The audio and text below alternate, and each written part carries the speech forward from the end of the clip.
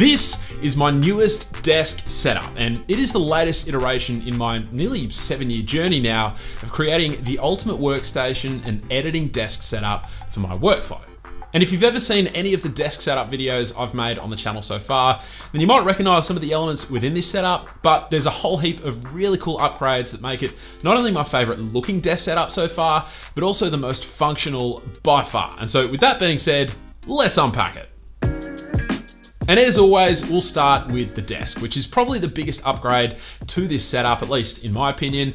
And for the longest time, I've had my eye on this pheasant wood sit-stand desk from Desky, alongside a bunch of their really cool accessories. And I actually reached out to them to see whether they would be interested in sending me a desk for a video, and to my absolute delight, they agreed.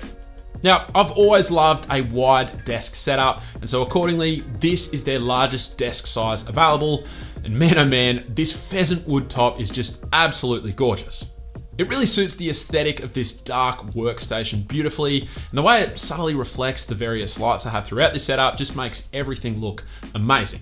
It is mounted on a set of their black sit-stand legs, which I've also mounted onto some of their lockable casters. I also opted for their spin keypad here, which is what you use to adjust the height of the desk. And not only does this function beautifully with options to set 3 memory positions, not to mention that it just feels so organic using this to adjust the height, but I also think it looks amazingly minimal as well.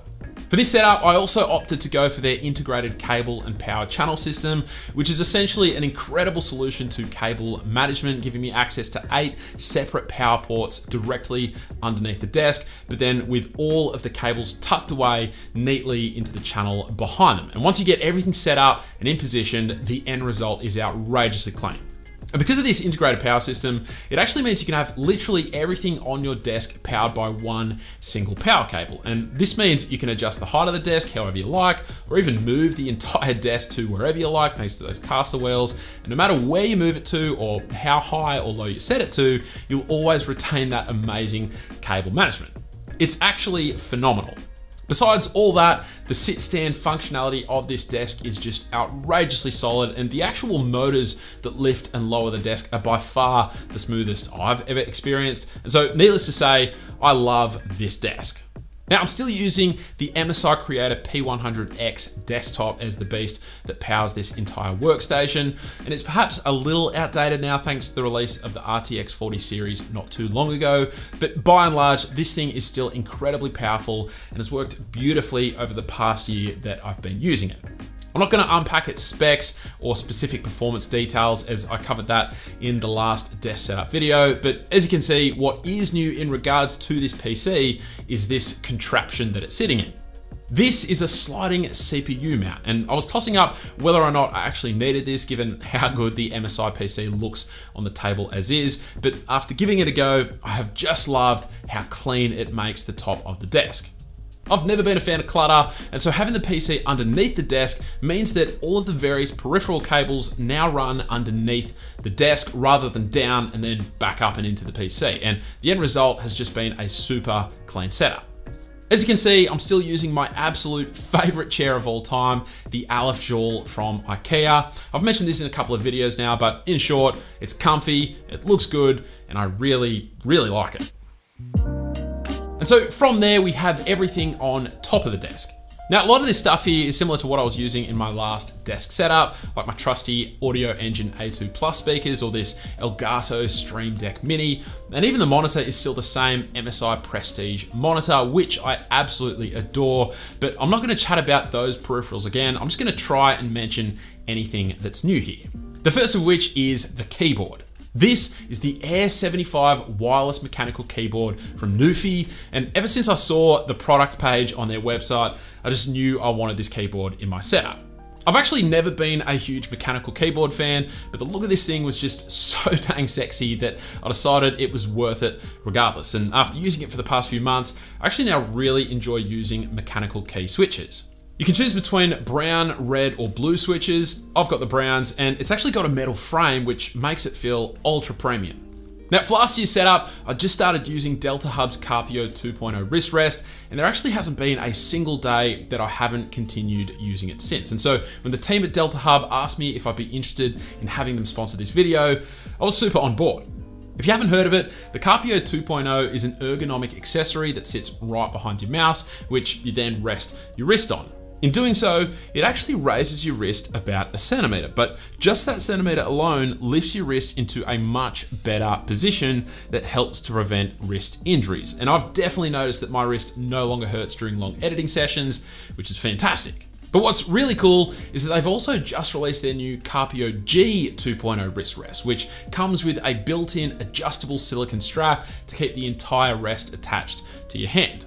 It also has new pads designed to increase airflow and reduce palm sweating, and all of these improvements make it a perfect upgrade, particularly if you're into high intensity gaming. Deltahub also has desk pads available on their website, including this brand new light grey color. So if you want to check them out with the incredible Carpio wrist rests, then you can do so using the first link down in the description below. All right, aside from that, I'm still using the Logitech MX Master 3 mouse, which has been a part of my setup for quite some time now. But what is new is this beautiful leather desk pad below it from NavGoods.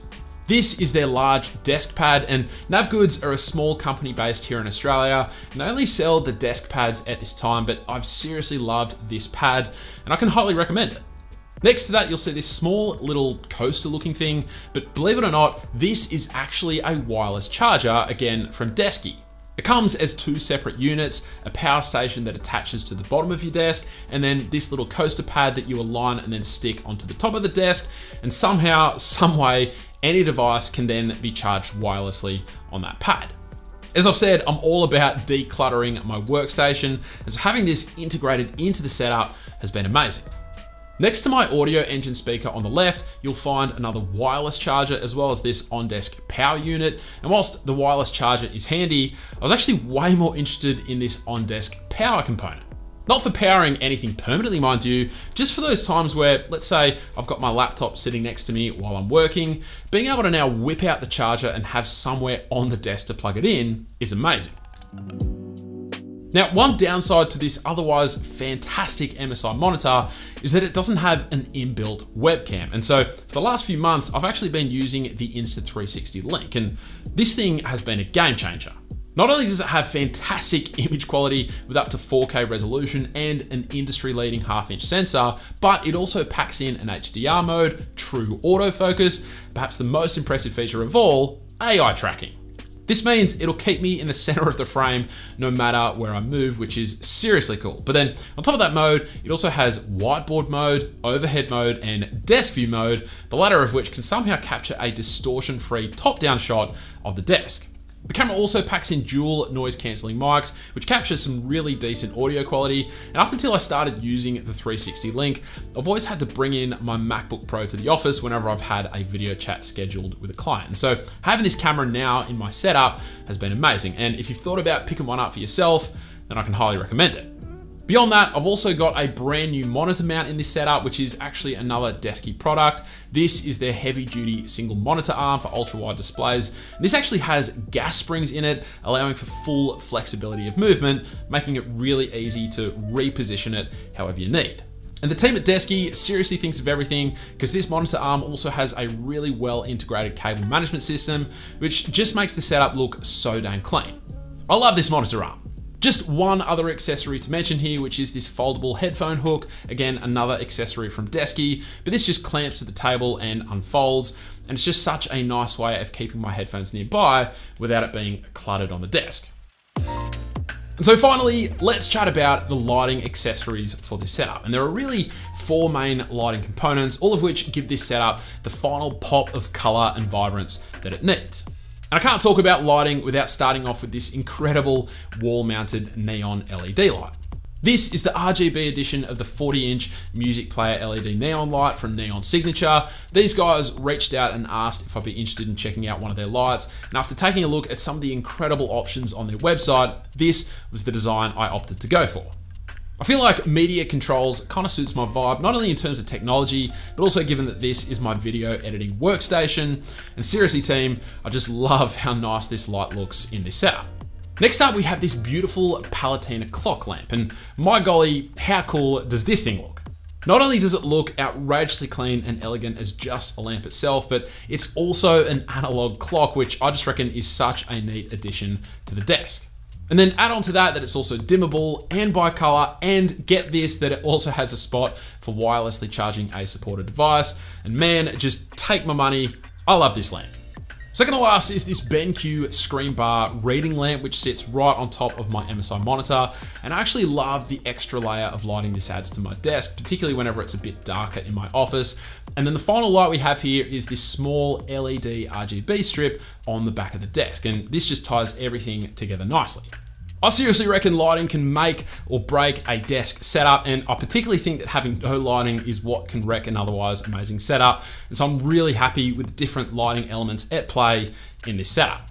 And so there you have it. That is my latest desk setup.